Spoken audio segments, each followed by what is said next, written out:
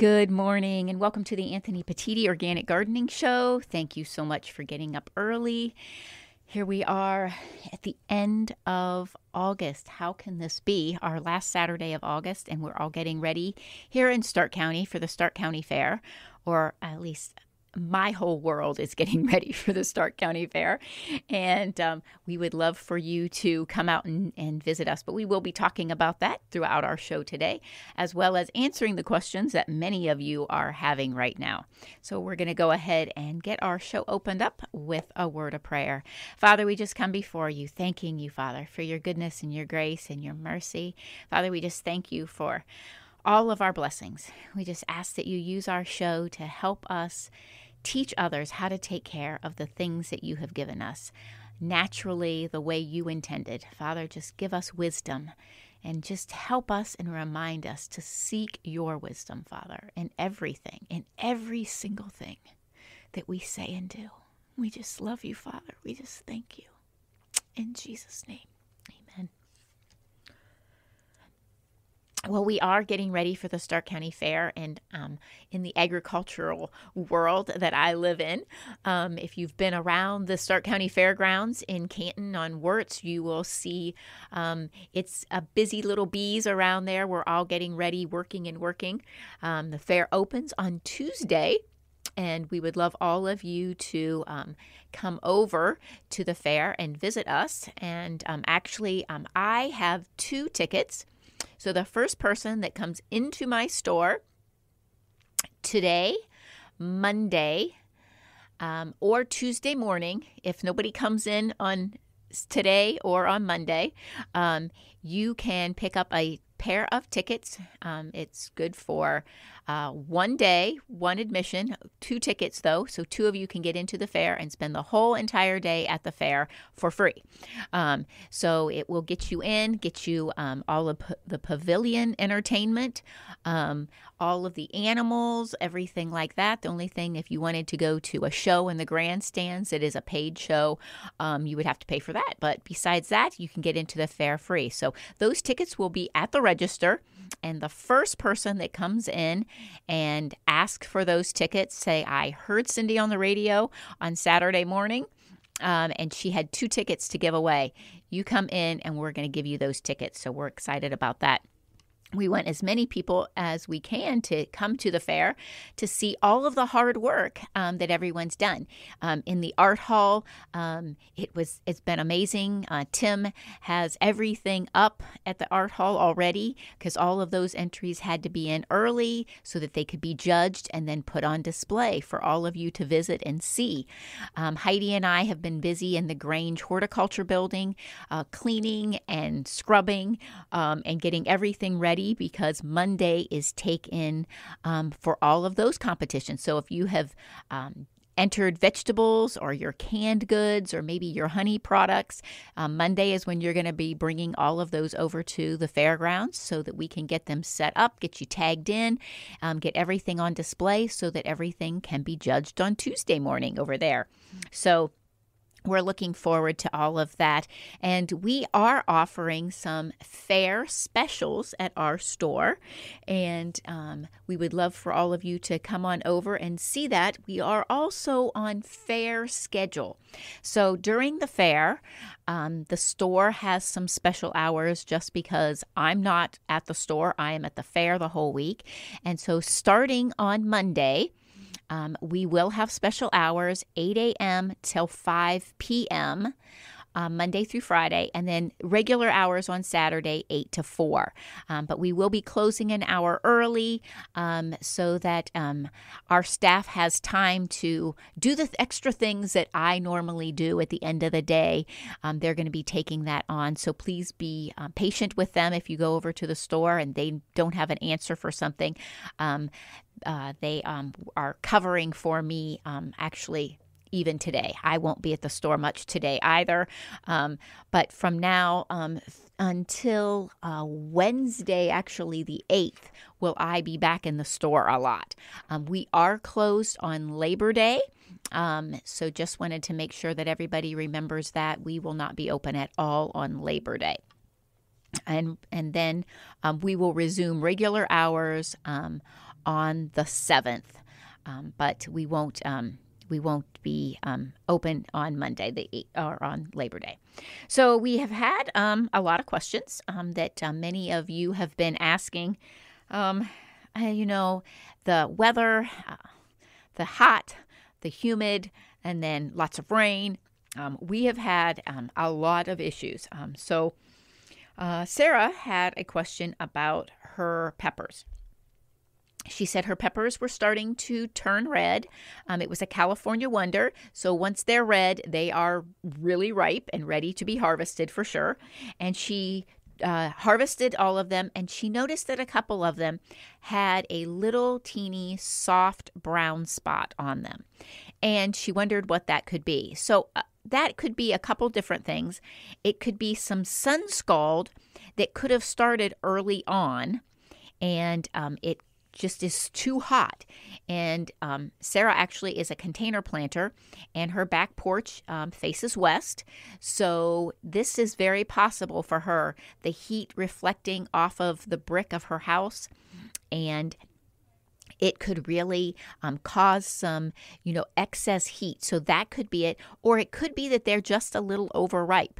So those spots you're just going to need to cut out, and you can go ahead and eat the pepper. The pepper is going to be fine. It's not like it's bad. Just that spot you're probably not going to want to eat or can or whatever you're doing. But if you do start to get those little spots, you usually will know that it is because it's overripe, or maybe it got a little bit of sun scald. That will happen on those. Did want to let everyone know that we did get in a shipment of perennials from North Coast Perennial. We got those in on Wednesday, and then we got a new shipment of landscape plants in on Thursday. So if you are ready to do some landscaping as fall comes on, or maybe this weekend you have some free time and you've been waiting for something, we got the hydrangeas in, we got dogwood trees in, boxwoods, some beautiful knockout roses and drift roses. And so a lot of you have been asking for those things, and that has been a question that we have. We got this great shipment in, but a lot of you have been asking, can I still plant? And I guess the biggest question is, are fruit trees? Can I still plant fruit trees? You can if you can find fruit trees. Most of us are pretty close to being out of fruit trees. I think we have a couple cherry trees left. They're like pie cherries, the sour variety. But you can always plant. You can plant in the middle of the summer when it's hot out, as long as you're going to be home to make sure that the plants get watered. That is the key thing, is making sure that the plant is watered correctly. And so if you are planting perennials right now, or a tree or a shrub, or maybe you're planting a blueberry bush or an elderberry bush, or a fruit tree, the key thing is making sure that you are going to be home to water it. This isn't the time to plant and then leave for a 2-week vacation. So you just want to make sure you follow everything that you would any other time. You dig your hole a little bigger, deeper and wider than it needs to be. You put some nice loose compost in the bottom so that the plant, when it's sitting in there outside of the pot and it's sitting in the hole, it sits 2 inches above grade. Then you pack in your soil, mixed with some compost so that you have some good organic matter and nutrients down in there. You make sure that there's no air pockets. You pack it in there, and then you slope the soil away from the plant into the grade, and so that water never settles at the base of your plant. It always flows away, so it'll be at the drip line of the plant, not at the base of it. And then when you water, you're going to water a lot that first week. If it's really dry and hot and we're not getting rain, the first week you should water every day or every other day, depending on the heat. And then the next week, go to every 3 days. And you water a lot, but you water less frequently. And that's going to teach that root system to go deep because you don't want the root system to stay at the surface. If you water just a little bit every single day for weeks and weeks and weeks, that root system is going to come to the surface where the water is instead of going deep to catch the water. So it's much better to water heavy and not water as often. So every other day that first week, if you're doing grass, you're going to water every day. But plants, every other day is usually good as long as you're watering heavy. And then go to every 3 days, then every 4 days, and then every 5 days, and then once a week for another couple weeks. And by that time, we will be into fall enough that the temperatures will be cooler and you won't have to be watering because we will be into the fall. But you want to make sure that you are treating the plant like that. So you can water or plant now, just make sure that you're watering, or you can wait a few weeks, maybe into late September, and then you're still going to start off watering like every other day.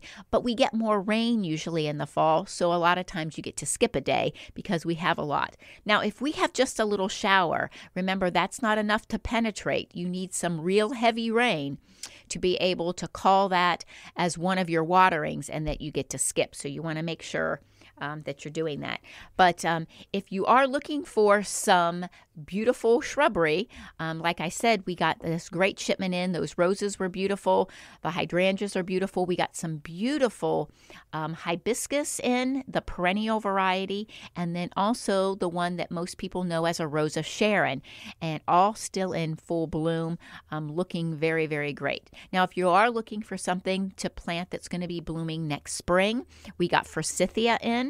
They are one of those first bloomers early in April with that bright, beautiful yellow flower. We got the forsythia in. We got rhododendrons and azaleas. And we also got something that's been requested recently is the new miniature hostas. And it's called mouse ear. And it's a tiny little hosta, so if you are one of those people that love hostas and you're trying to collect all of those different varieties to plant in a perennial bed, we got that new one in. So it's very, very interesting.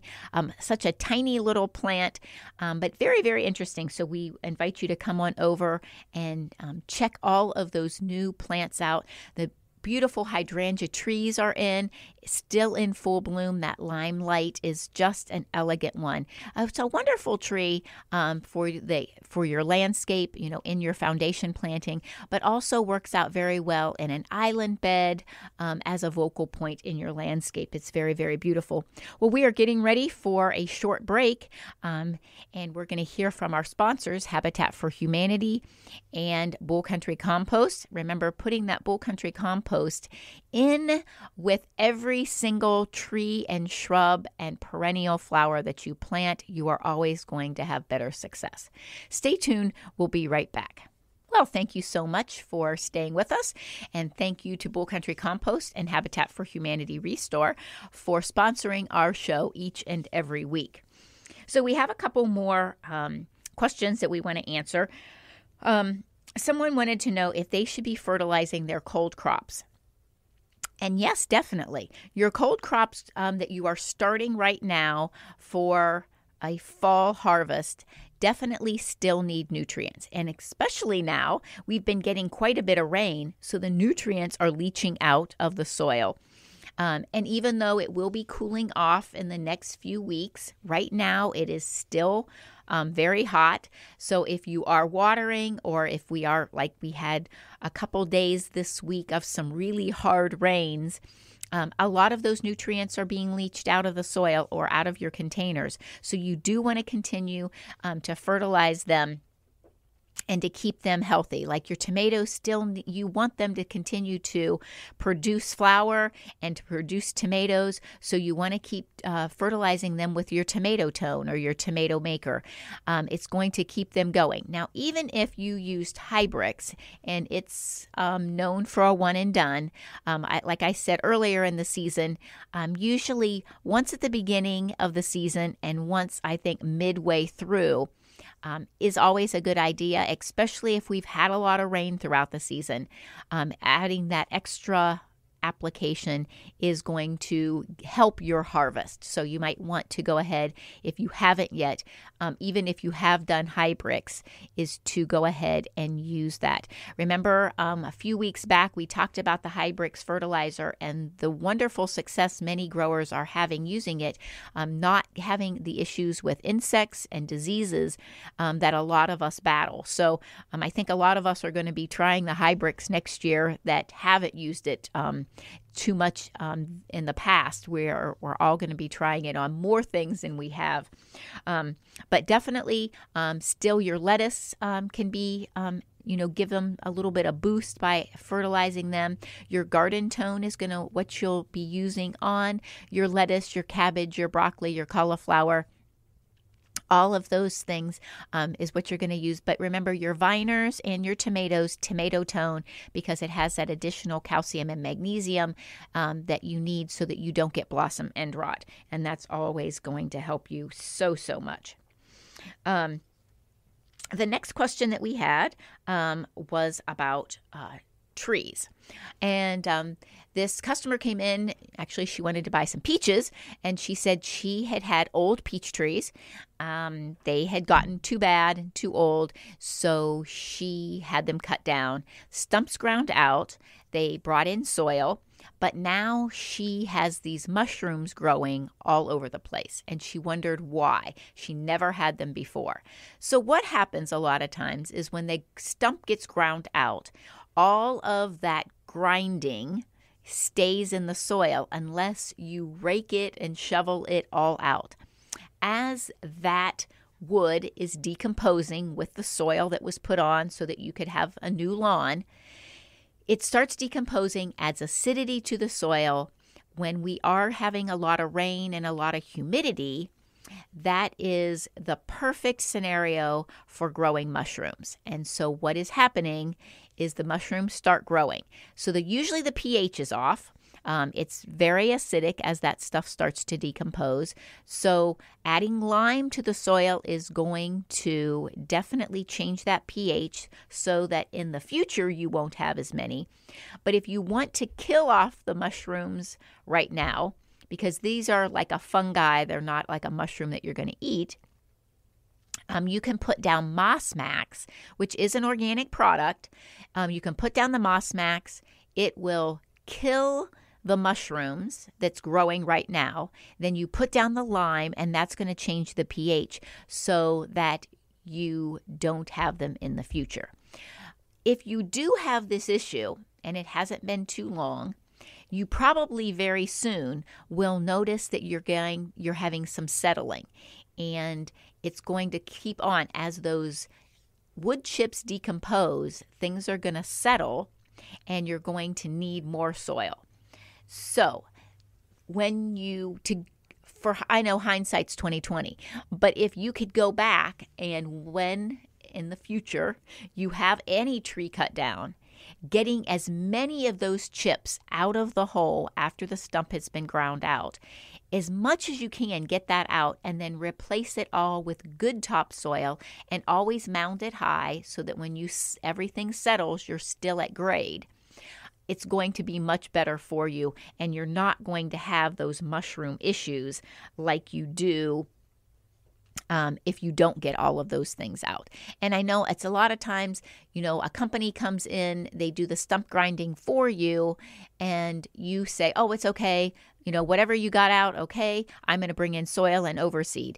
Sometimes it's better to pay that company an additional amount to make sure that they get all of those grindings out for you, because that really is a lot of work to get all of those grindings out of that hole and then have topsoil brought in, dumped there. You can put it in, and then your process can go on from there, seeding, or maybe at that time you decide it's time for another tree. And so you can always do that too if that stump was ground out completely. But you still want to make sure that you're adding good soil. You don't want that new tree, if you put a new tree in there, to settle. And then it would be too deep, like we were talking earlier. You always want to make sure that that tree is planted high. So in any case, there's always going to be a few of those grindings left. If you do plant another tree in that hole, make sure that you plant especially high, more than the 2 inches recommended, so that as it settles, it still will stay above grade and you don't have those issues to worry about. I want to remind everyone about all of the farmers markets that are coming up or going on. Remember, Wednesday nights we have the Tuscarawas County Farmers Market at the fairgrounds, and we have the North Canton Farmers Market in the Kmart parking lot. On Saturdays, this morning, you can head to the Canton Farmers Market, downtown Canton. The Alliance Farmers Market is going on also. Remember, on the 2nd and 4th Friday nights of each month, last night was Louisville's, is the Louisville Farmers Market in downtown Market Days. So that is always on the 2nd and the 4th Friday night of the month. And then also remember, Jackson Township has theirs on Thursday night. So there's always great markets to be going to. Also, the Fichter Farm, you can go on to their Facebook page or email them, and you can place an order each week. And you can actually pick up at our place, or you can pick up at their farm. So that's always another option. You know, this time of year, lots of harvesters are coming in.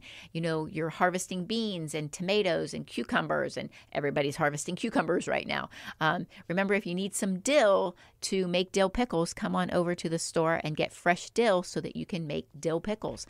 There's so many things that you can do, but you know, so many things are coming on right now in your gardens, and maybe something didn't do well or you don't plant. All of those vendors, those farmers at the farmers markets has what you need. So head on over there to them, and they will be able to get all of the things that you need. Now, we want to remind everyone about the Homesteading Sustainable Farm workshop that we are planning.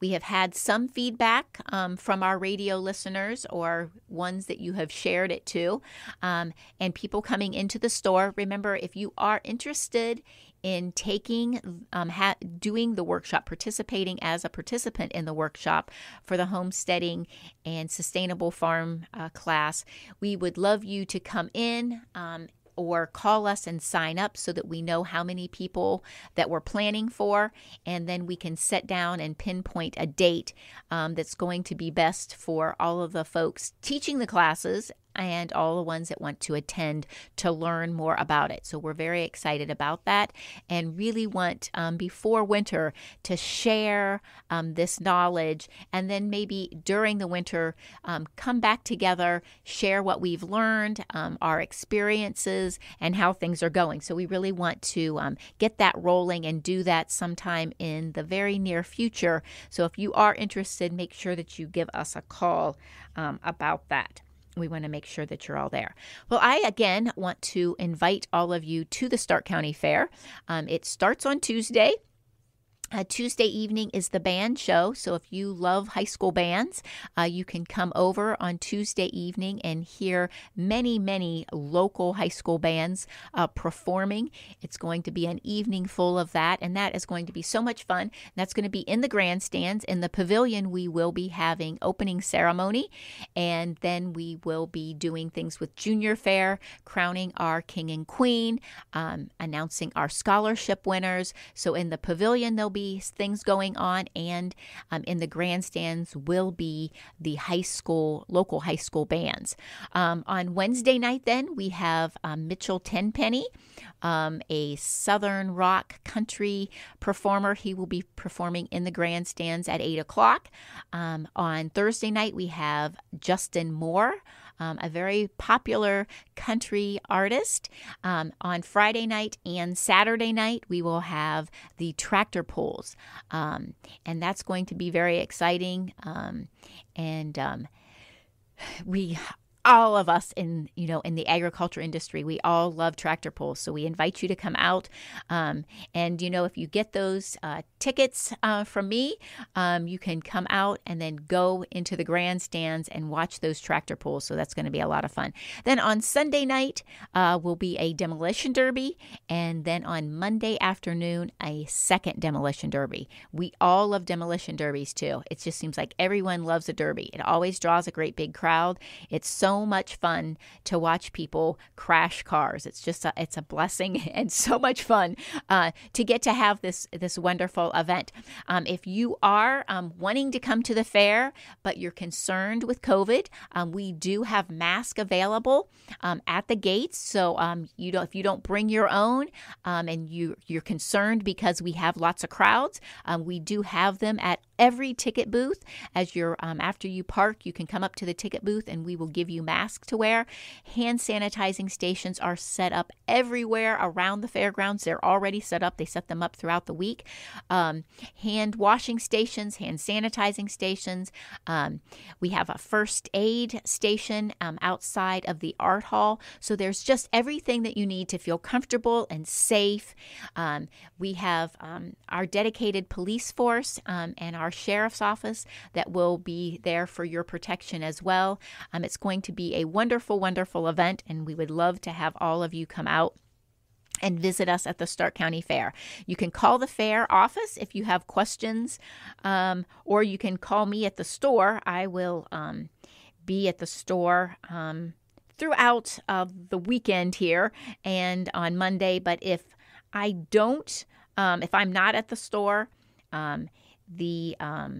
anyone at our store knows how to get a hold of me if you have questions, or you can call the fair office directly at 330-452-0621. Well, I appreciate you all staying with us throughout the show, talking about the fair and so much going on. We will be back with you next week right here on 95.9 The Light, and hopefully we'll have updated information on what's going on at the fair. I invite you to come out. Have a wonderful, blessed week. Thank you.